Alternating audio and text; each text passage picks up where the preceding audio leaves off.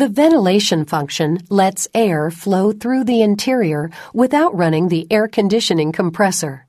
You may want to use this setting on days where the outside temperature is relatively comfortable or if you have the windows open.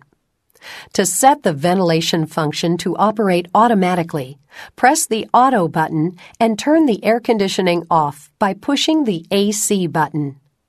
Adjust the temperature setting towards the low range and set the air intake to fresh outside air. The system will automatically adjust the fan speed and airflow settings according to the temperature you selected.